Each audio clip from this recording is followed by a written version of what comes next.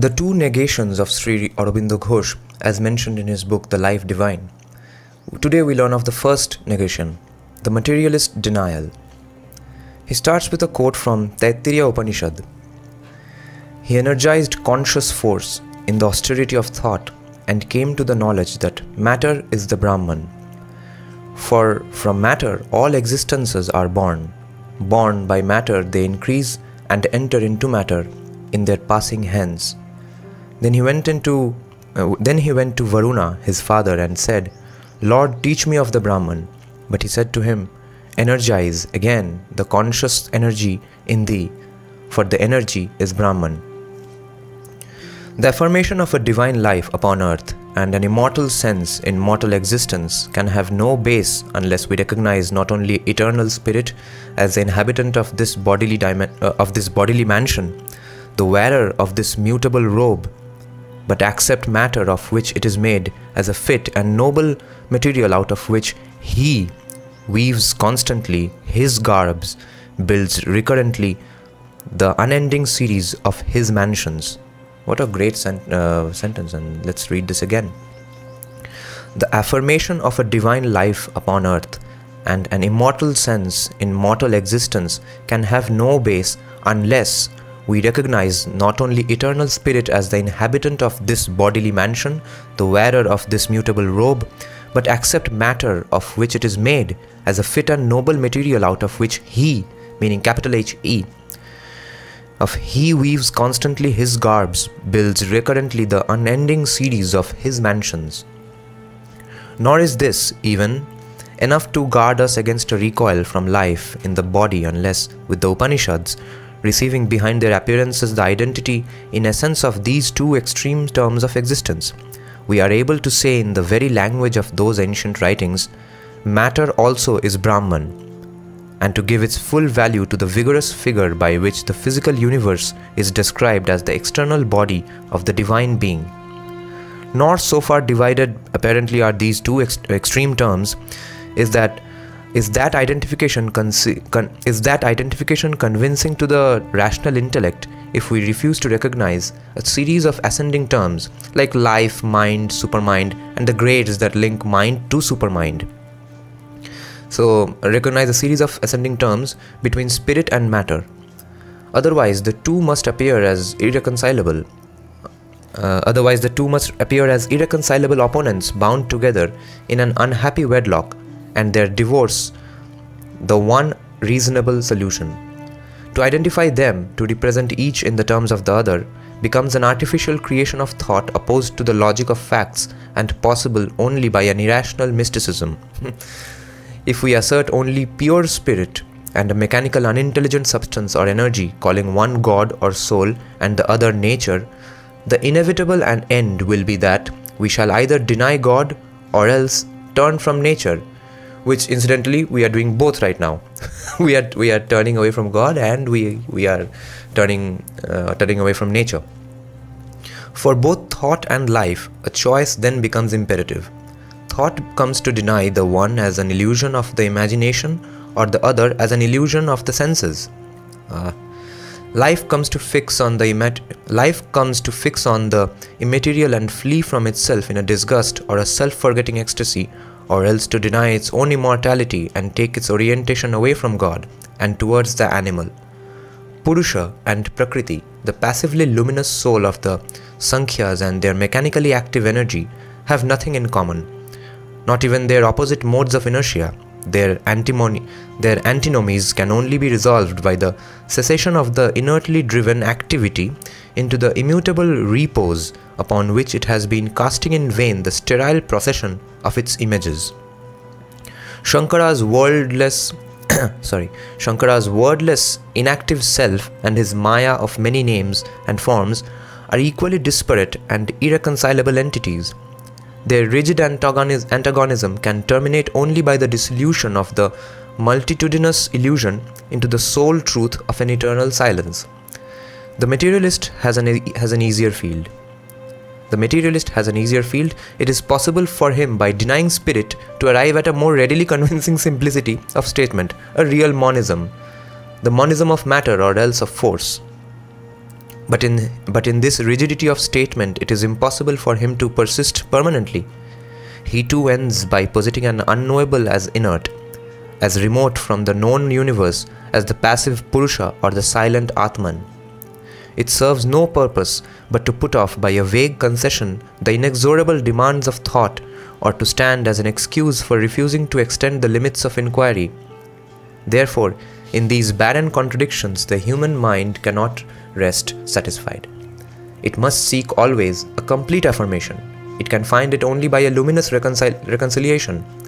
To reach that reconciliation, it must traverse the degrees which our inner consciousness imposes on us, and whether by objective method of analysis applied to life and mind as to matter, or by subjective synthesis and illumination, arrive at the repose of the ultimate unity without denying the energy of the expressive multiplicity. Only in such a complete and catholic affirmation can all the multiform and apparently contradictory data of existence be harmonized, and the manifold conflicting forces which govern our thought and life discover the central truth which they are here to symbolize and variously fulfill.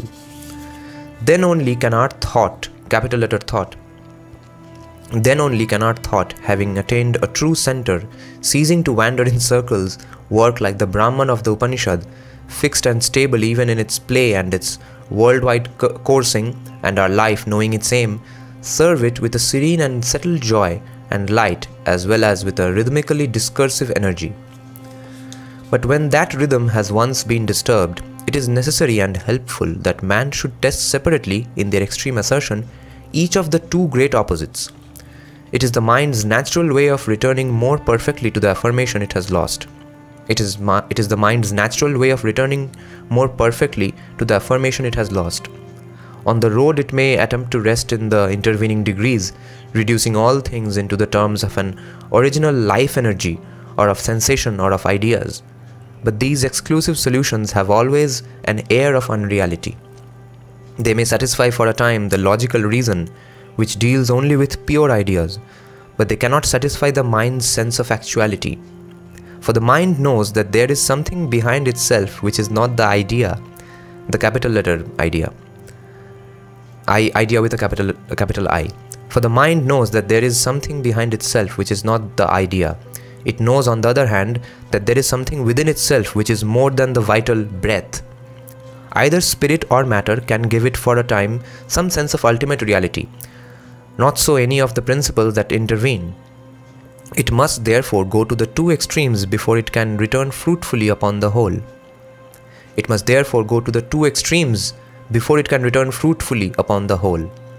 For by its very nature, served by a sense that can perceive with distinctness only the parts of existence, and by a speech that also can achieve distinctiveness, only when it carefully divides and limits, the intellect is driven, having before it this multiplicity of elemental principles, to seek unity by reducing all ruthlessly to the terms of one.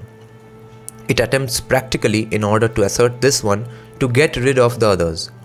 This one to get rid of the others. To perceive the real source of their identity without their exclusive process, it must either have overleaped itself or must have completed the circuit, only to find that all equally reduce themselves to that which escapes definition or description and is yet not only real but attainable. By whatever road we may travel, that is always the end at which we arrive, and we can only escape it by refusing to complete the journey. That is always the end at which we arrive, and we can only escape it by refusing to complete the journey. It is therefore of good augury, A-U-G-U-R-Y.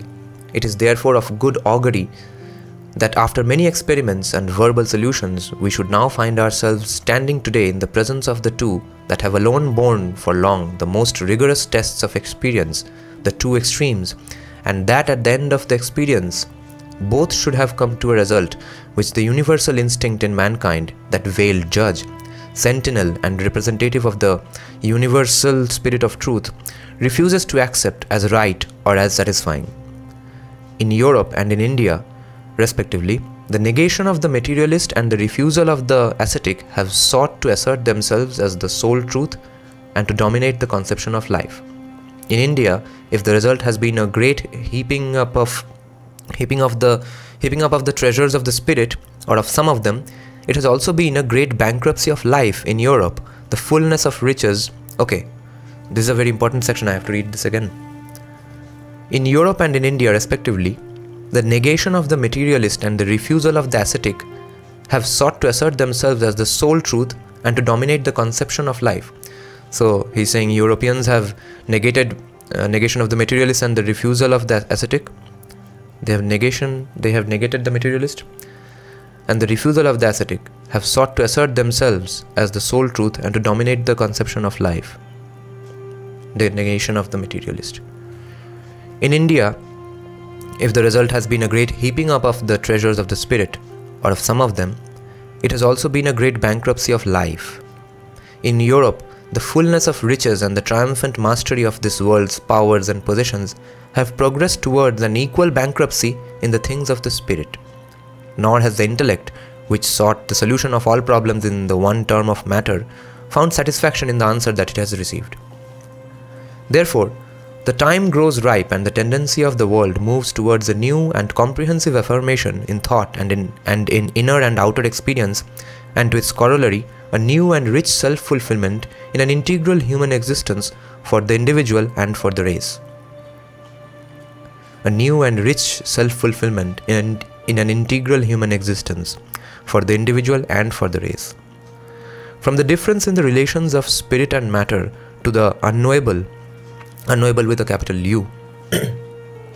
From the difference in the relations of spirit and matter to the unknowable, which they both represent, there arises also a difference of effectiveness in the material and the spiritual negations.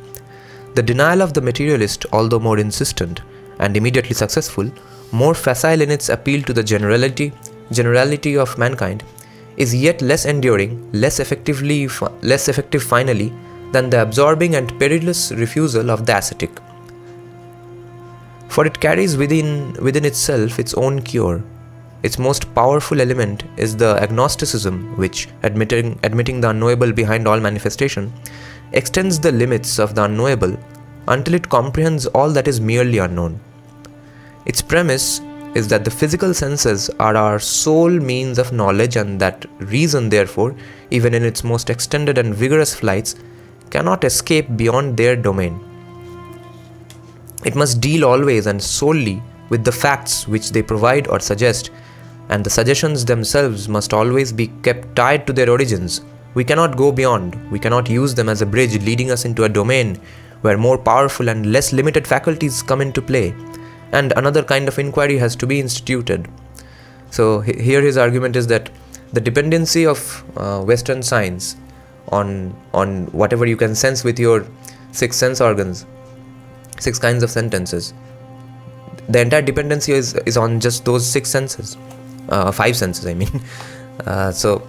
And even so, that those 5 senses are the root of their knowledge, and even reason is getting tied up with those 5 senses, which according to Aurobindo Ghosh is very limited, and you should not bet all your money on just those 5 senses. A premise so arbitrary, he calls this premise arbitrary. A premise so arbitrary pronounces on itself its own sentence of insufficiency.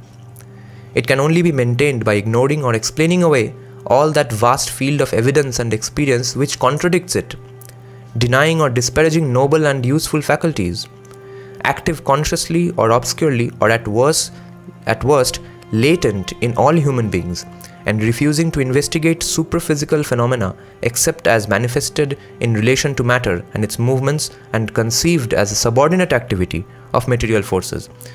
So he's saying anything that is not understood by them is considered subordinate to them, subordinate to their materialistic worldview.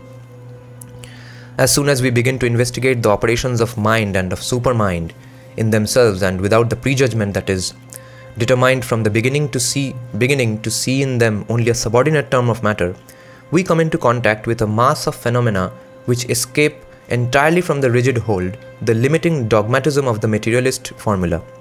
And the moment we recognize, as our enlarging experience compels us to recognize, that there are in the universe knowable realities beyond the range of the senses, and in man powers and faculties which are determined by the material slogans through which they hold themselves in touch with the world of the senses, that outer shell of our true and complete existence, the premise of the materialist agnosticism disappears. We are ready for a large statement and an ever-developing inquiry. But first, it is well that we should recognize the enormous and the indispensable utility of the very brief period of rationalistic materialism through which humanity has been passing. For that vast field of evidence and experience which now begins to reopen its gates to us can only be safely entered when the intellect has been severely trained to a clear austerity. Seized by unripe minds, it lends itself to the most perilous distortions and misleading imaginations, and actually in the past encrusted a real nucleus of truth with such an accretion of perverting superstitions and irrationalizing dogmas that all advance in true knowledge was rendered impossible. Now he blames people for misappropriating these thoughts. It became necessary for a time to make a clean sweep at once of the truth and its disguise in order that the road might be clear for a new departure and a surer advance. The rationalistic tendency of materialism has done mankind this great service.